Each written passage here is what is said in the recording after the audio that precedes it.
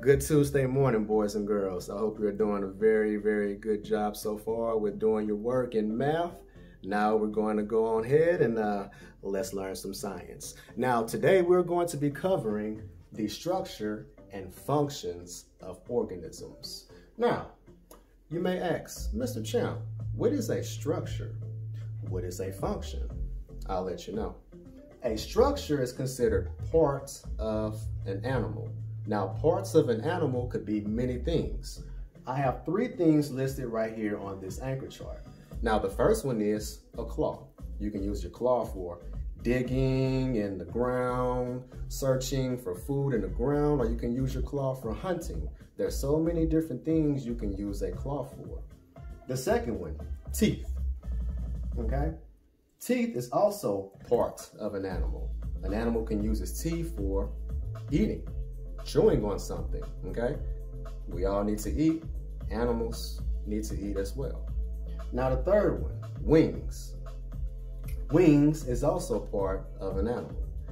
Now, to connect structure and function, we need to know what is function? What is the definition of function? What does a function do? You see what I just did right there? I had an aha moment because I just asked myself, what does a function do? Look at the definition. Function, what the structure does, what the job of the structure is. So when you look at structure, you're looking at claw, and you're looking at the function of the claw, okay? When you look at teeth, what is the function of the teeth?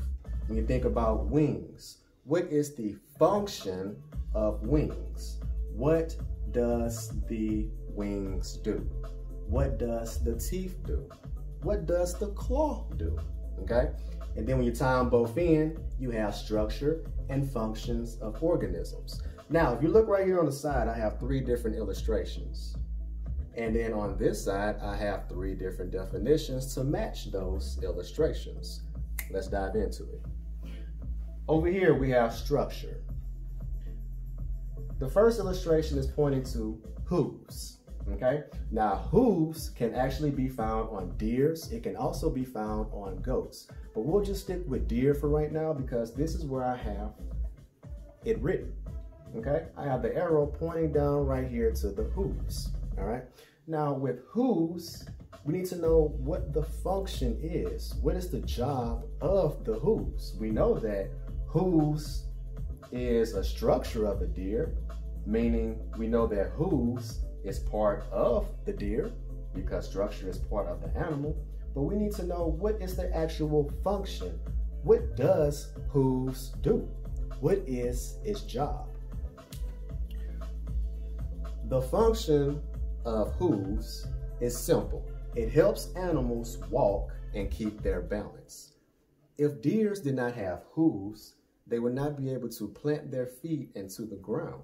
They would not be able to stand upright on all four legs and reach berries in the bush or walk around and step over logs, step over branches.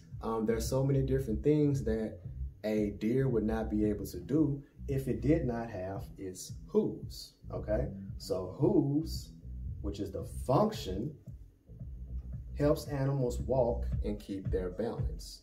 Now, to the next one, we have webbed feet. What animal can have webbed feet? A duck, okay? Now, the function of a duck is to help aquatic animals swim and move in water. So we know that webbed feet is a structure, which is a part of the animal. Now, the actual function, the job of webbed feet is to, once again, help aquatic animals swim and move in water. If ducks did not have webbed feet, how would they be able to swim? How would they be able to wobble across the land and get into the lake so they can swim? What happens if ducks are super hot on a July afternoon and it's over 100 degrees?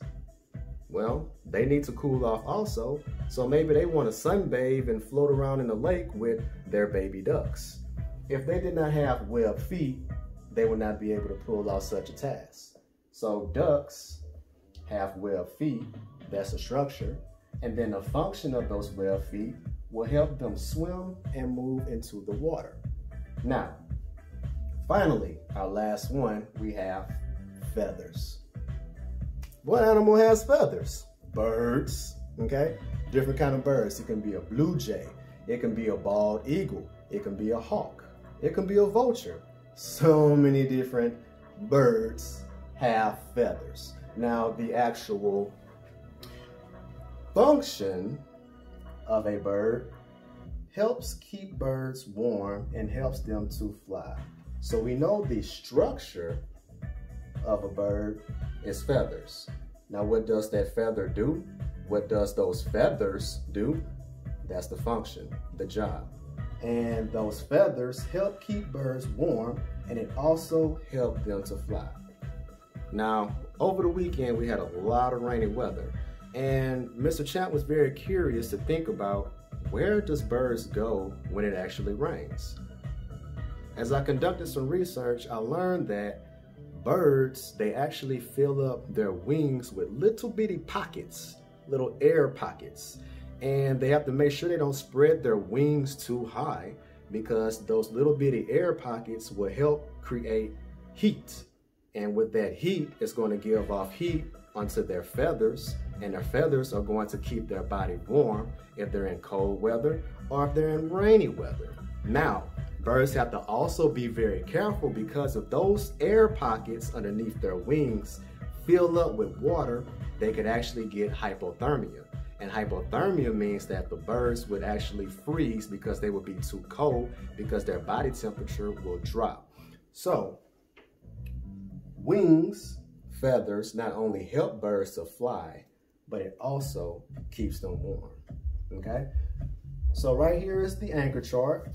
You can pause it, you can write down your notes, and you will be able to use this for your upcoming discussion, posts, and comments, all right? That's all I have for you right now. I will see you shortly. Until then, have a good day.